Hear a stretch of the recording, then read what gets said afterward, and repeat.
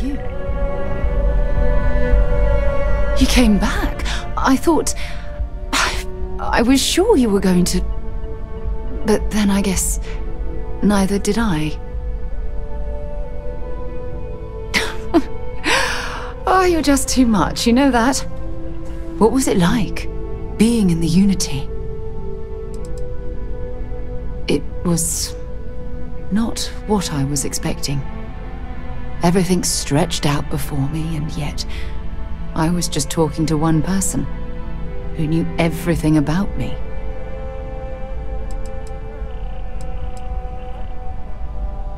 That's not so different from the first people who left Earth. The vastness of the universe was too much, and the Unity is infinitely more so. I'm glad to see you again, but don't stay here forever, okay? Don't give up on the opportunity to step into a whole other universe.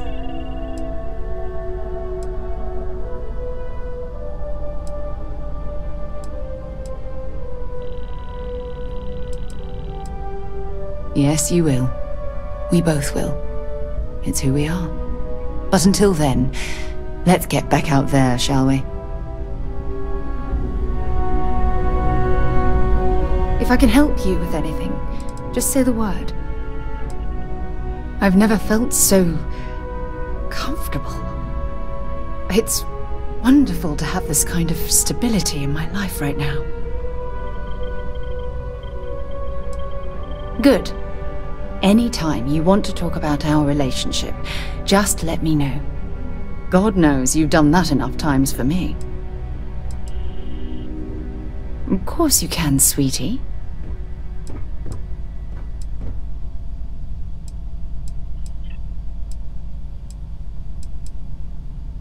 I don't deserve someone as amazing as you. How the hell did I get so lucky?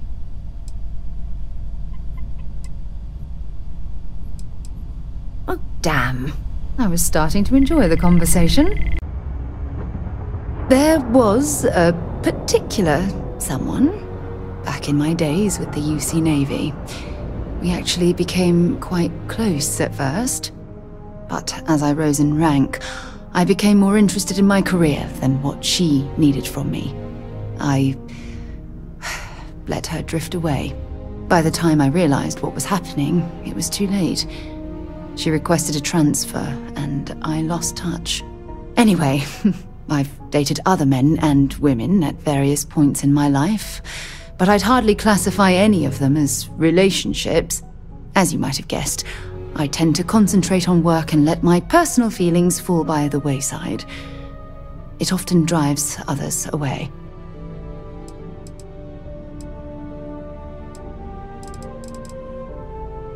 Very well. Next time, then.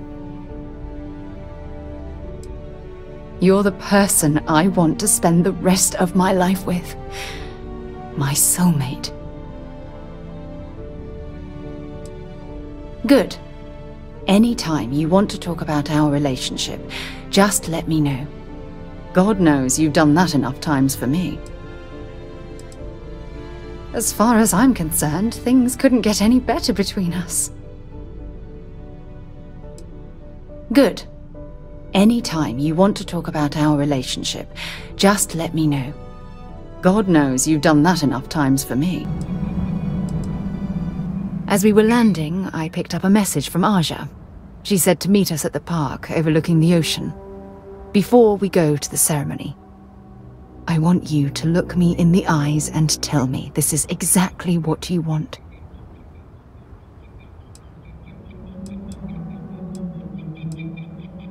I don't know. I suppose I'm worried that I'm forcing you down a path you don't want to travel. Yeah, I know, it's stupid. But you've done so much for me already. I almost feel like you'd marry me just to make me happy, despite your own feelings. I just melt when I hear you say things like that to me. I love you. And I'm forever thankful to have someone as amazing as you in my life. Now come on. Aja is waiting for us. It certainly was nice of you to think of me when sending invitations to my daughter's wedding. It's good to see you too, Mum. I just wish you would have given me more notice. Or maybe some time to get to know your dear partner. I barely even know his name.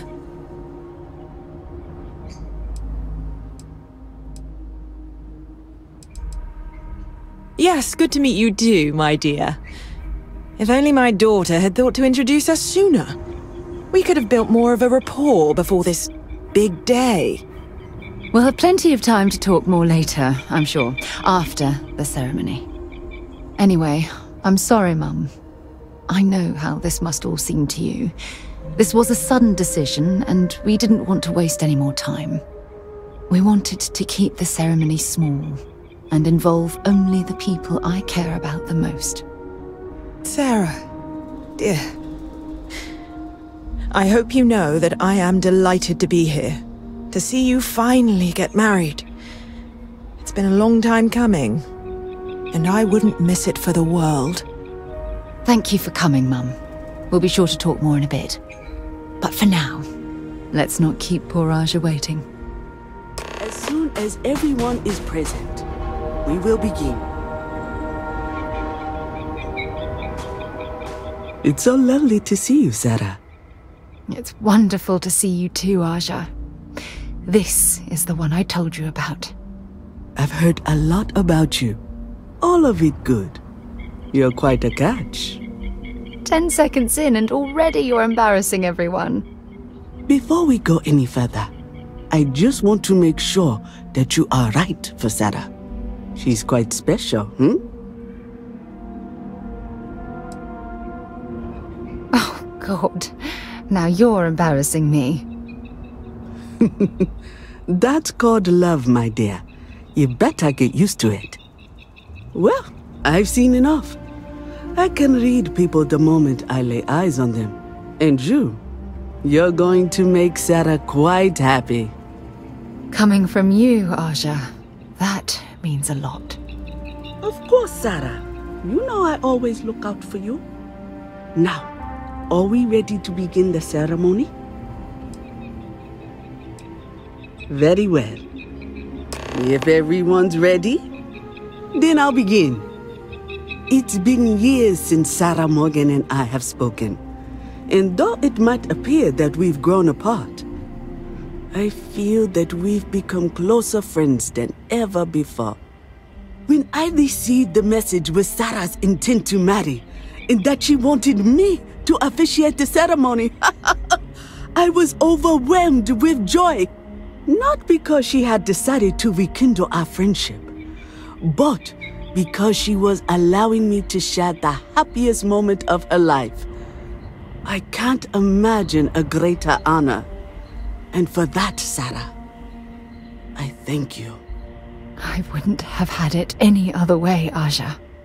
Before you present your vows, I'd ask both of you to remember that love is what brought you together today.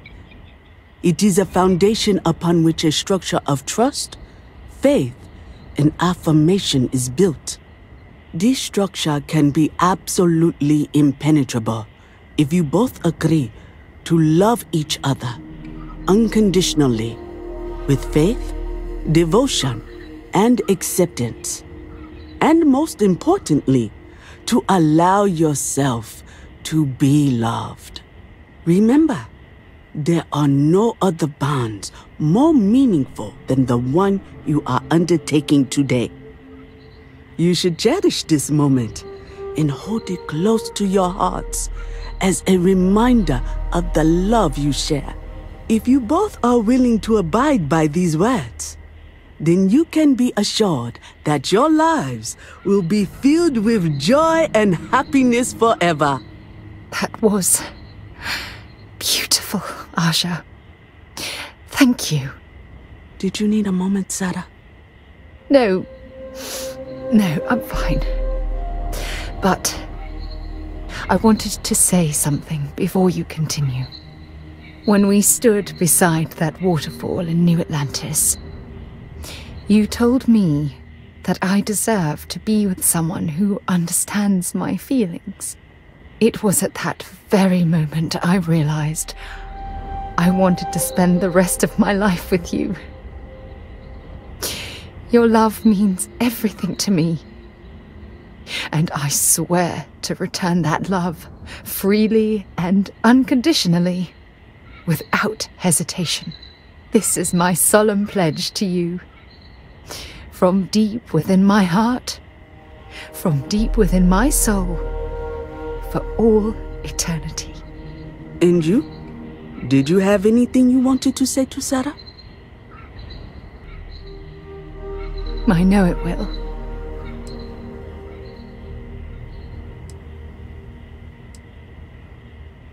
I'm going to hold you to that promise. You had a gift, Sarah? Yes. I wanted you to have this as a token of our love. I'm giving this to you as a symbol of the clean break I've made from my past. Oh, it would have been impossible without your help. And for that, I'll be forever grateful. With these promises of affection and these vows you've exchanged, by the power vested in me by the Articles of Constellation, I happily pronounce you life mates. Congratulations! Aja, I don't know what to say. That was... amazing. I couldn't imagine having the ceremony without you. I'm glad everything worked out for you, Sarah. I'm only sorry that we waited so long to reach out and contact one another.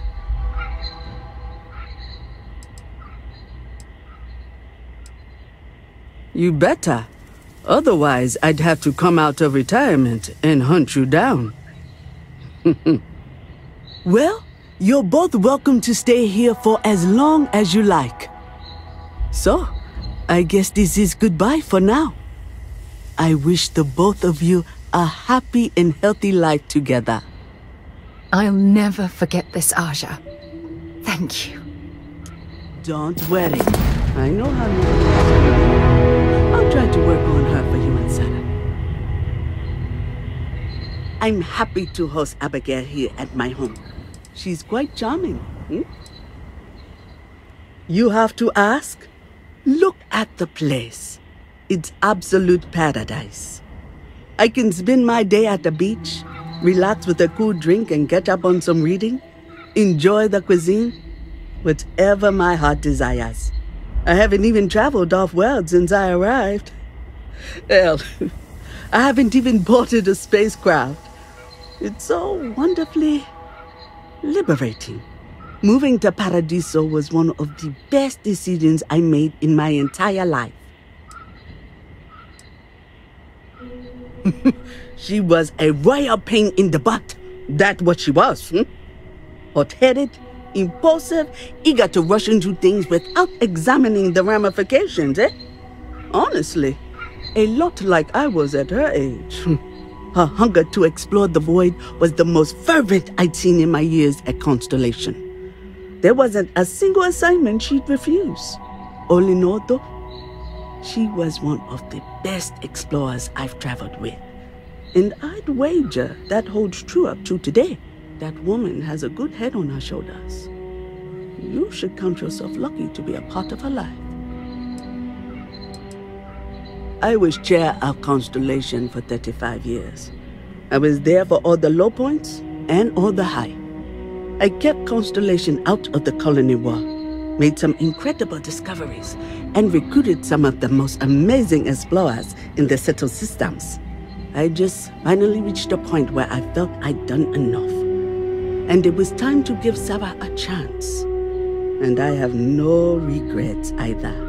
If you're expecting controversy or some sort of political reason, I can assure you it doesn't exist. And between you and me, I'm not getting any younger, And this tired old woman wanted to enjoy the sunset of her life on this beautiful world. Take care. If something's on your mind, you can tell me. I feel like I'm a better person because of your commitment to gently guide me through life. If it keeps us close, then I'll gladly say those words every time you ask. You and my Sarah deserve someone special in her life. I'm glad she found you. It was not quite what I had imagined for Sarah. I thought it would be a grand affair with hundreds of friends and extended family gathered to celebrate. But given her history, I should say I'm not entirely surprised she chose something completely different. However, despite that, I must say that this was truly something special. It was quite splendid. Just the two of you, myself, and Aja. From the bottom of my heart, thank you again for having me. Mostly the physical distance between us. It wasn't intentional, I'll have you know. Our lives simply diverged as she grew older. You may not know this, but we had different plans for her when she was growing up. I've since come to terms and accepted that she didn't want to follow in her parents' footsteps. Perhaps... she needs to hear it from me. I need to make it more clear to her that I'm proud of her, regardless of her choices. I need to, if I want to be closer to my daughter and her new partner. Oh, gosh, really? We're doing this, are we? Oh, can I? When Sarah was 6, I believe, she lost her second tooth, but this time she actually lost it. I forget how it happened exactly, but it ended up going out with the waste as we were flying between Jemison and... oh, I forget where. It's not important. She was so distraught. Mummy, what if the tooth fairy doesn't know I lost a tooth and doesn't come? She cried. So I told her to write a note and leave it under her pillow for the tooth fairy. So she ended up explaining what had happened and begged the tooth fairy for a spaceship so she could go off and find her lost tooth for her. It was adorable. Thanks, Mother. Thanks for that.